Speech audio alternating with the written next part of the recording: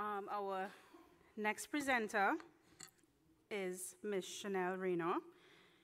Chanel is an environmental officer at NEPA, Jamaica, and her journey started at the University of the West Indies, Mona, where she pursued her passion for, marine biology. In addition to her academic accomplishments, she is also an advanced scuba diver certified by the Professional Association of Diving Instructors, which shows that beyond academics, she also pursues her passions for the ocean. So please join me in welcoming Ms. Chanel Raynor.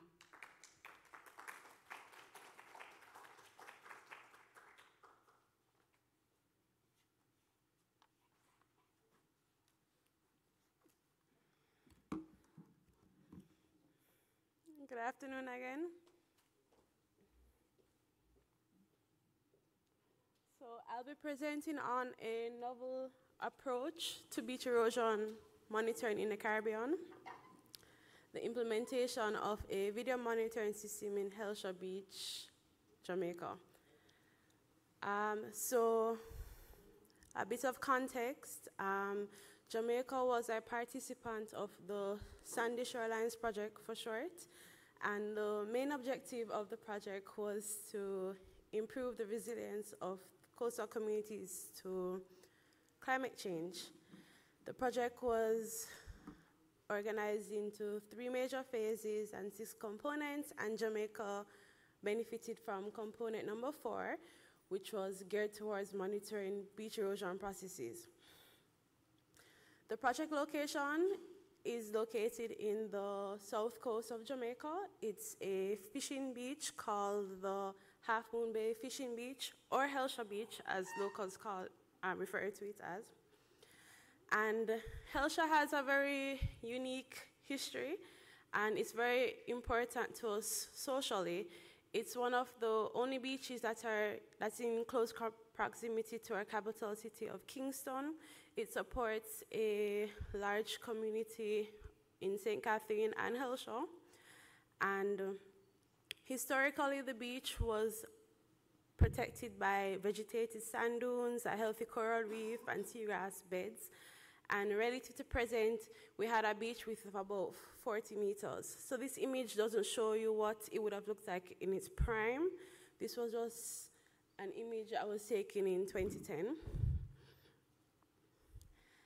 And this image shows what the beach looks like as of 2020. And one of the main reasons for the degradation of the coral reefs and seagrass beds has been attributed to Hurricane Ivan, which affected the area in 2004. We've also had a lot of other storm activities, major and minor, and the area is also influenced by poor water quality from the Hellshire community and also from the Kingston Harbour, which has been documented as having poor water quality. And this in turn has led to further degradation of our coral reef system and our seagrass, which we know is very sensitive to water quality. Another issue that has affected the beach is in its prime, the area had a lot of restaurants that were mostly wooden shacks. And as the beach grew in popularity, so did the population. So did the population visiting the beach, and so did the fishing community population. So to grow with the demand, the wooden structures turned to concrete structures, and there were more of them along the coastline. And as the area started to erode, we had a lot of the fishermen put in makeshift seawalls to try and save their property. And in some instances, this exacerbated the erosion problems affecting the coastline. So because of the socio-economic benefit to the community and the need for a beach erosion management technique, Hellshire Beach was selected as the area to receive the pilot project for the erection of a video monitoring system, which was provided through funding from KOICA, the Korean government. So video monitoring is a method of identifying changes in the coastline via imagery data. In this instance, we're using photos and videos, and this gives you real-time data, and one of the limitations is it doesn't calculate volume, but it can calculate beach width and beach area. So in Jamaica, our implementation process can be summarized in 4 stages. So the installation of the physical tower, which is a 30-meter steel lattice tower, that we had to then retrofit that with electricity and internet, and then GeoSR, Geosystem Research Corporation, which is a company in South Korea. They visited Jamaica to install the camera and the computer infrastructure. And in our final stage, which is where Jamaica is at now, we have routine monitoring and maintenance. So this is a schematic of what our system looks like. So it comprises of the tower with cameras, which are remotely connected to a hub, which is at our office at the National Environment and Planning Agency. And we also have a secondary pole for the system, because based on the shape of our shoreline, there was a shadow that the 30-meter tower couldn't capture. So we have 7 cameras in total, the secondary pole, and the 30-meter steel lattice tower located on Hellshire Beach. The range of the system, how it's configured, we have approximately 200 meters towards the north and the south. This image shows you a visual span of the cameras that are on the tower. And a little bit about the imaging processing. We have our images being captured during the daylight hours, and the system allows you to customize when you take your pictures, but because the only source is sunlight, it makes the most sense to just restrict it to your daylight hours. After the images are captured, for every half an hour, images are captured for every second for a 3-minute period, and those are averaged using pixel clustering, where the program analyzes the red, blue, green color characteristics and averages and overlaps each pixel to create one image. Those images then go through a orthometric correction, which removes the angle, because the tower takes pictures at an angle, as you're seeing here. And so the orthometric correction creates a planar image that we can now upload into AutoCAD, and we detect the shoreline manually using AutoCAD. So for Hellshire, based on the remaining beach that we have, we established 3 beach cells that we are monitoring. You can see here with the orange lines representing the boundaries of each beach cell, and our purple lines are our recurrent survey point that we go back and measure against our baseline on. So we've only been collecting data since July 2022. It's a new system.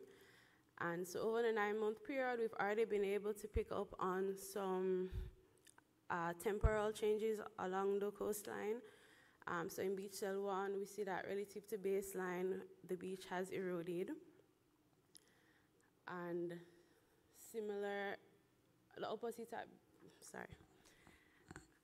whereas at beach cell 2, we have the opposite, where relative to baseline, we have observed accretion. And at beach cell 3, relative to baseline, we have observed some erosion. And that's just with 9 months of data. We do also have here a diagram showing all beach cells together, and you can see that the general trend is similar in some seasons, or in some months rather, too short to have seasonal changes already. And the beauty of this program is, based on your management strategy, you can change the temporal scale to fit the resources that you have. So you can measure changes daily, monthly, or annually. At NEPA, our current program, we already have quarterly monitoring. So right now we're looking into the feasibility if we want to increase data analysis at a shorter scale. The shorter the scale, the more man hours into analyzing the data. And we just started analyzing data last month because a part of the project included NEPA participants receiving training in South Korea of how to analyze the data. So we're still working out the kinks of data analysis.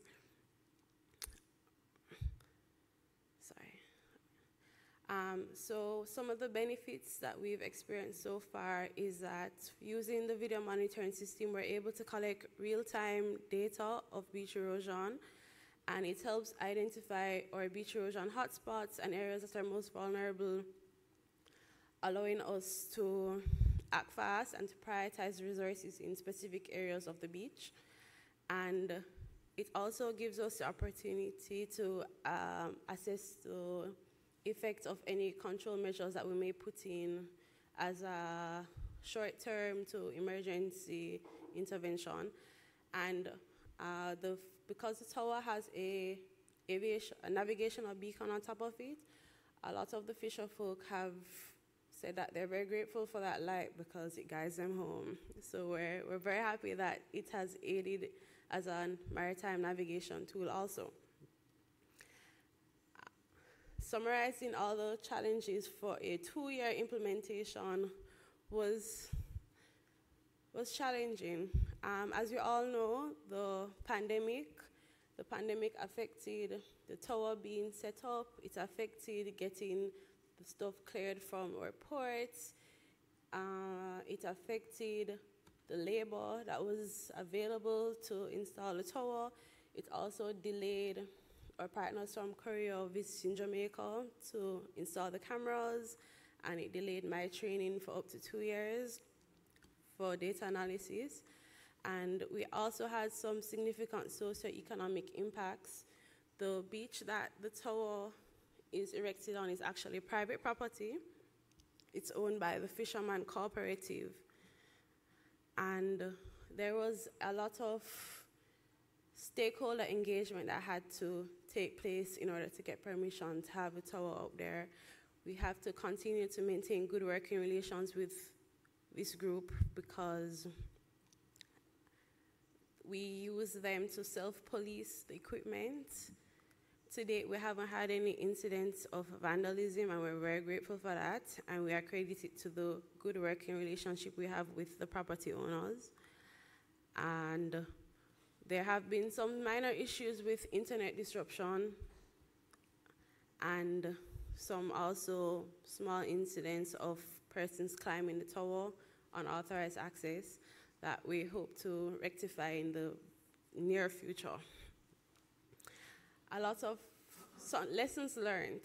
As we all know, the sustainability of any project is important, especially for a small island developing state such as Jamaica. We've had to overcome the challenge of finding the budget to now take on this amazing gift that we've been given from this project. And fortunately, the powers that be are in full support, and budgetary allocation has been provided. And I'd also like to highlight the importance of doing appropriate stakeholder engagement. Ensure that everybody that's involved in the site, everybody that's involved in the process, whether it be local people on the ground or your agency, your government stakeholders, ensure that everybody is involved. We had an incident where we forgot to contact a government agency, and it ended up causing some delays and causing us money in the end. So it's important to make sure you have all your T's crossed when it comes on to stakeholder engagement. A small challenge that we've experienced is, as I mentioned, it's a 30-meter structure, so it's as tall as your average cell tower. And initially, everybody was very excited about the project, very excited about climbing the tower, and out of a group of 4 persons, when everybody reached the top, I'm the only one that's still willing to go up there again. So we've had to revisit long-term maintenance, and what we've done now is we've contracted third parties to assist with the long-term maintenance because there is a need to climb the structure at least monthly to check for corrosion, check that the wiring is still intact. And so a lesson we've learned is that don't be afraid to ask for help and outsource where necessary, and that there are some equipment needs like harnesses and hard hats that we would need to maintain going forward. And on average for this year, we've projected that the maintenance would be around $12,000 US.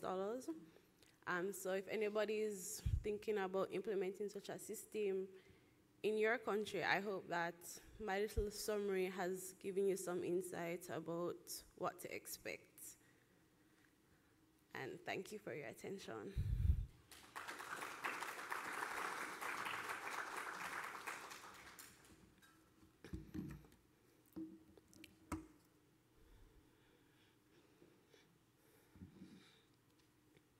Preguntas?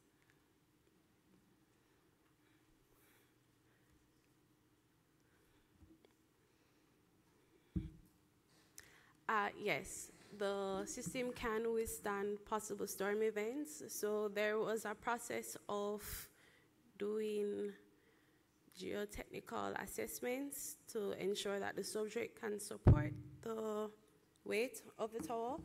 And our partners in Korea have assured us that once constructed correctly, it can withstand severe hurricanes. I won't give you a specific rating, but it can withstand storm events.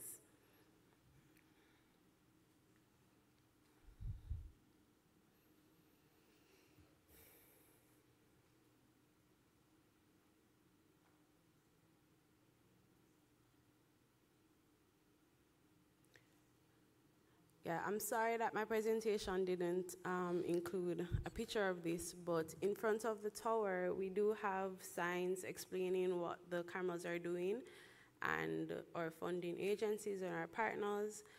And this is necessary because Jamaicans are a very suspicious set of people. They see a tall structure with cameras, and their first thing is that we're spying on them.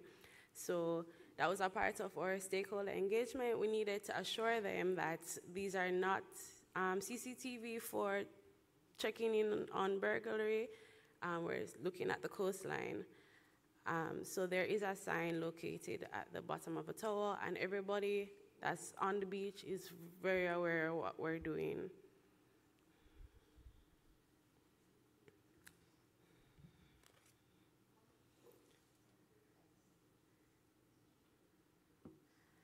So the structure comes pre-coated with a anti-corrosion coating, and to bolster that, well, not necessarily. So it comes with a coating, and the corrosion that we've experienced thus far, and it's been 9 months, is extremely minor, but we will be painting the tower to come into compliance with aviation requirements. So that will also add to the anti-corrosion mechanism.